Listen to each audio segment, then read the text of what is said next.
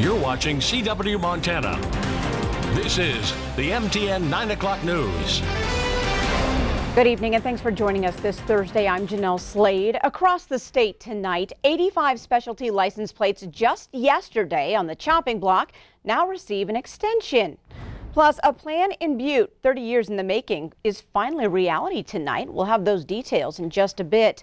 But first, torture, starvation, and extreme mental abuse all captured on video before the death of a 12-year-old boy in West Yellowstone.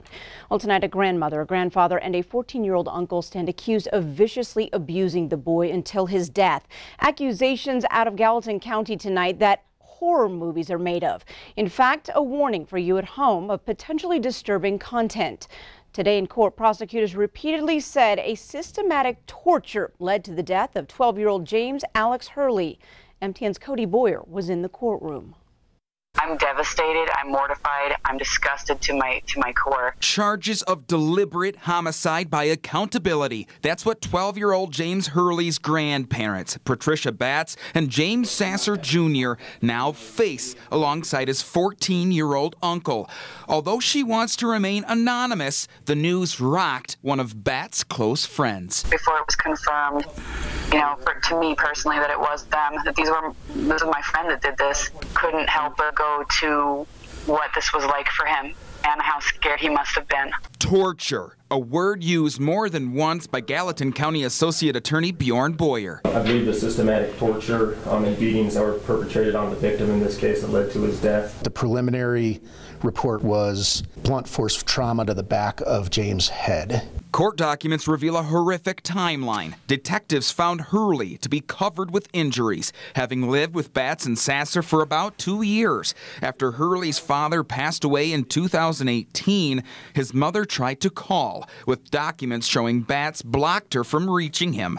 Batts' friend says there was a breaking point. I knew something was wrong, and I encouraged her repeatedly to get him some help and to have him put somewhere. And she just really expressed that she just did not like him. Investigators found places in the home where large amounts of blood were cleaned with vinegar. Then they found videos. She's on a lot of the videos that show the torture to this young boy. She's in the videos seen strangling the boy. I trusted this woman.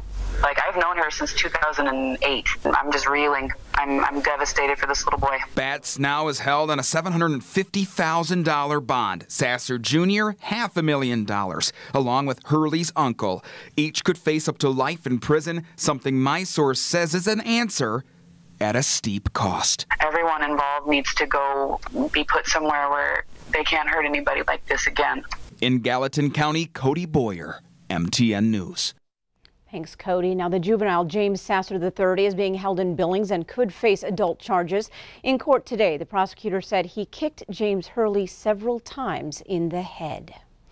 Well, 2 people are now facing charges for helping 3 inmates escape from the Bighorn County Jail in Hardin last Friday. Court documents state 24-year-old Odessa Cartier, a girlfriend of one of the inmates, called in a false report of shots fired in a local trailer park, which prosecutors say pulled deputies away from the jail. Cartier, who is not in custody tonight, faces a felony charge of obstructing justice and a misdemeanor. And prosecutors say 42-year-old Robert Burgess, the alleged getaway driver, packed up the 3 inmates after their escape.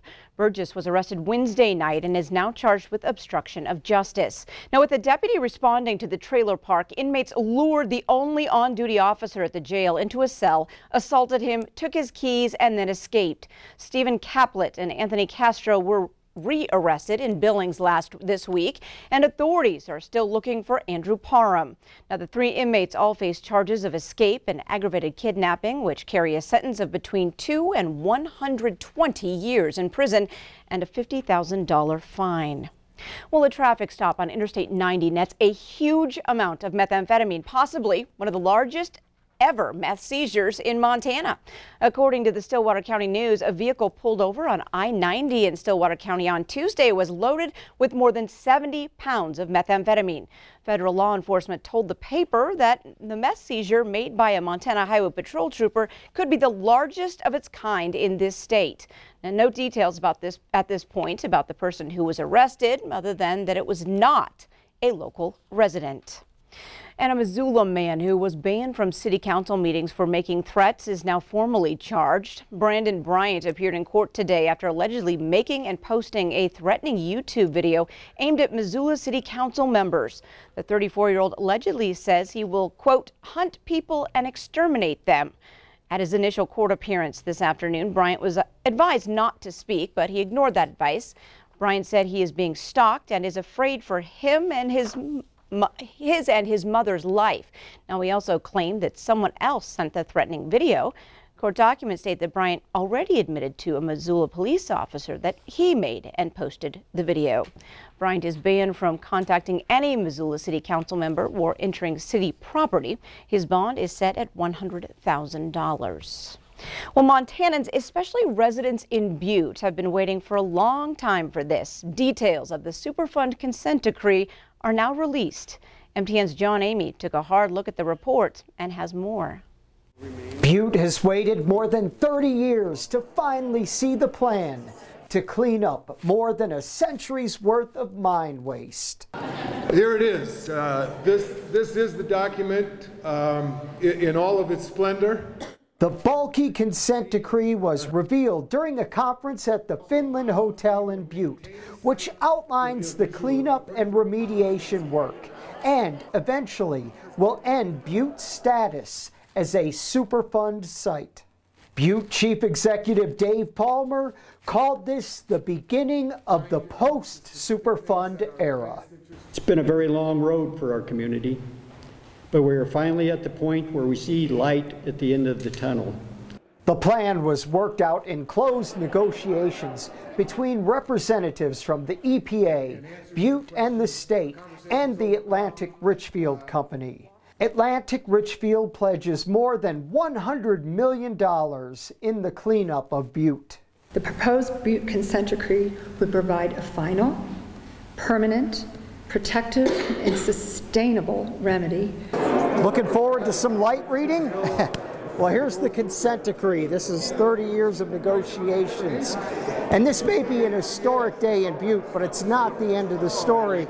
There's still plenty more to go. And community leaders say it's up to the public to get out and digest and learn as much about this document as possible. Please try to attend one of those listening sessions that are going to be published. Be there and voice your concerns for this community. In Butte, John Amy, MTN News. Thanks, John. Now, the decree must now be approved by the Butte Council of Commissioners and then finally approved by the courts after a 30-day public comment period. If all moves through, work could begin this summer. Well, tonight an update on the 85 specialty license plates that were recently revoked by the Montana Motor Vehicle Division. Now the state says it will grant an extension to every organization affected by this change. MVD is still determining what is an appropriate amount of time for that extension and will reach out to the affected organizations in the near future. State Senator Jill Konauer, who sponsored the legislation that changed the specialty license plates rule, tells MTN that the initial letter that went out to organizations was confusing and an extension is the right thing to do. Now, there are more than 17,000 sets of specialty plates that were slated to be revoked currently out on the roads. Well, if you're a parent heading out to hunt with your youth hunter for the special youth deer-only hunt next fall, you too can now hunt, just not deer. The Montana Fish and Wildlife Commission approved the change this morning. The original rule stated the adult had to be a non-hunter, but Fish, Wildlife and Parks Enforcement Division asked for the change given how many other hunting seasons overlap with that youth deer hunt. Now, those hunting seasons include antelope, moose, and upland game bird. Fish, Wildlife and Parks says if an adult hunter takes a deer during the hunt, it will be treated as any other poaching case.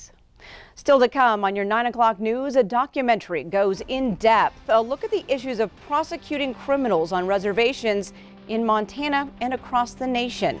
But first, how's the weather looking, Bob? Well, Jeanelle, we started off with temperatures into the sub-zero range, 27 below zero at Baker this morning. Yeah, that's how cold it was. Now things are starting to drain away from us when it comes to Arctic air. And what's coming up next? Some nice warm air for the weekend. We'll chat about that coming up after the break.